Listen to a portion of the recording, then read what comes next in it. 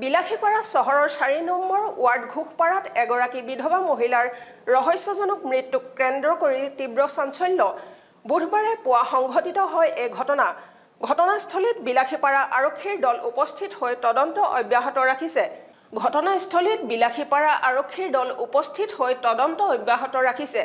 উল্লেখ্য যে ৱাৰ্ডটোৰ বাসিন্দা প্ৰয়াত পৰিমল ঘোষৰ পত্নী কল্পনা ঘোষে মঙ্গলবাৰে নিখাৰ আহাৰ গ্ৰহণ কৰি নিজৰ একমাত্ৰ 11 বছৰীয়া কন্যা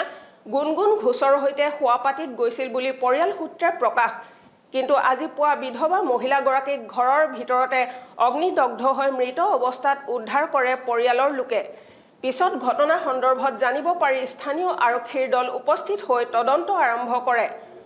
আৰক্ষীৰ মতে মহিলাগৰাকীৰ মৃত্যুৰ প্ৰকৃত কাৰণ জানিব পৰা হোৱা নাই যদিও ৰহস্যজনক অৱস্থাত উদ্ধাৰ হয় মহিলাগৰাকীৰ মৃতদেহ আৰক্ষীৰ তদন্তৰ অন্তত প্ৰকৃত ঘটনা পোহৰলৈ আহিব বুলি আৰক্ষীয়ে মত প্ৰকাশ কৰিছে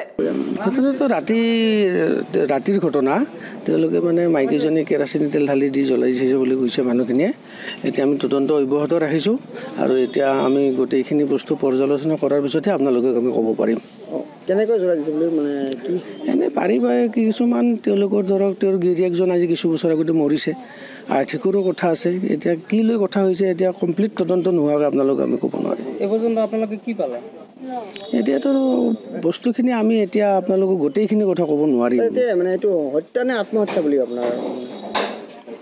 এতিয়াতো আমাৰ প্ৰাথমিক তদন্তত আমিতো আত্মহত্যা হিচাপতে আমি ধৰি ল'ম তাৰপিছত প্ৰথমতে এজন মানুহটো এনেই আত্মহত্যা নকৰে তাৰ কিবা এটা কাৰণ থাকিব পাৰে গতিকে আমি সেই কাৰণটো উলিয়াই আমিও উদ্ঘাটন কৰাৰ কাৰণে চেষ্টা কৰিম বিলাসীপাৰাৰ পৰা প্ৰশান্ত কুমাৰ দাস অসম টুডে